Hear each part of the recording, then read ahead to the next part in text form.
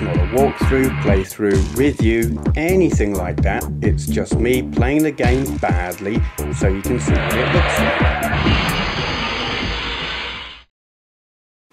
Hello. Some of you will know I ordered a thing quite recently on eBay. I was tweeting about it and saying, don't bid on this, without actually saying what I bid on. Well, that thing arrived today and I'm going to show it to you. It is that. It is the Bandai Electronics Missile Invader.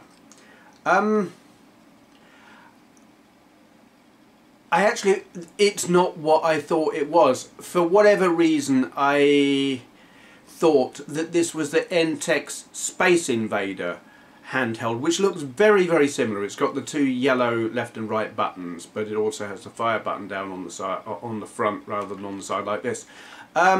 But anyway, it's I do remember these from when I was a kid in school. Back in, when's this made? Does it say?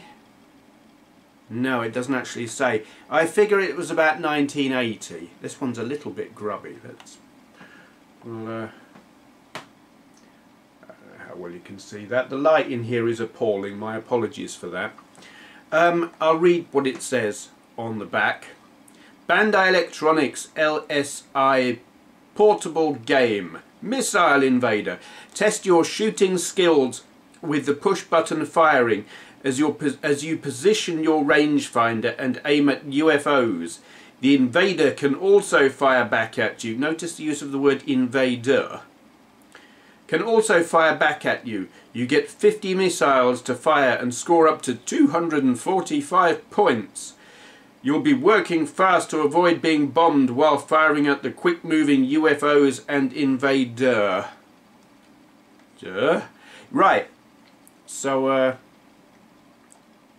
going to move the camera and break my back trying to show you some gameplay footage of this. Okay then, you can actually see this better than I can because the camera is boosting the light in here. Let's give it a go. This is normally you would hold it like this, but that's just not going to work here. So I'll try my best. Power on here. It fires at you the moment you appear. So you've got one invader who bobs about. Whoops. Oh, you bastard. Firing at you while you try and shoot him and the UFO at the top. It is just little LEDs shining through, well, holes, I guess, that are shaped like invaders and missiles and stuff. It's very simple.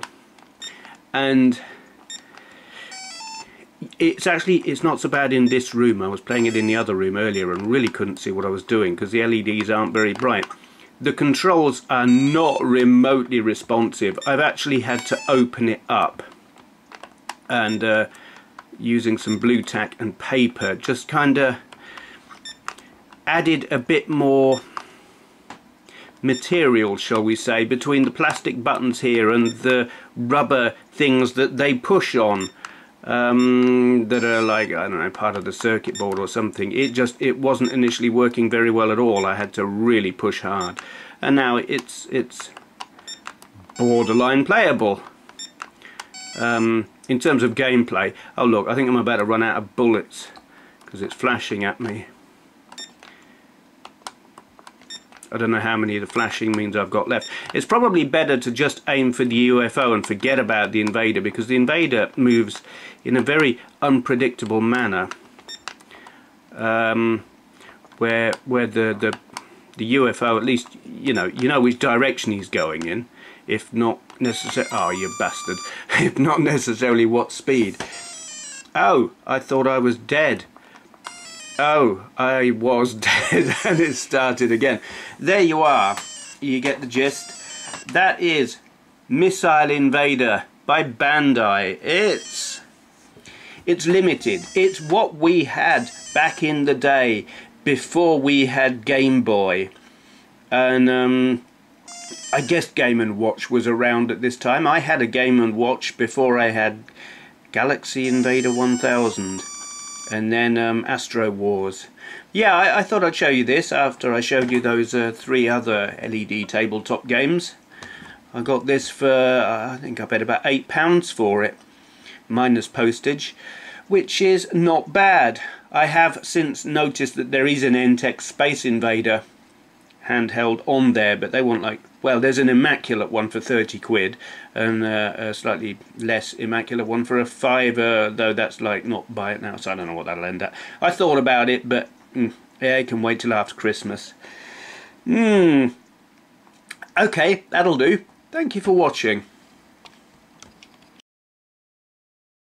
Yes, Your Majesty, it would be... What the bloody hell? Okay, which smart-ass rigged the subscribe button to the teleporter?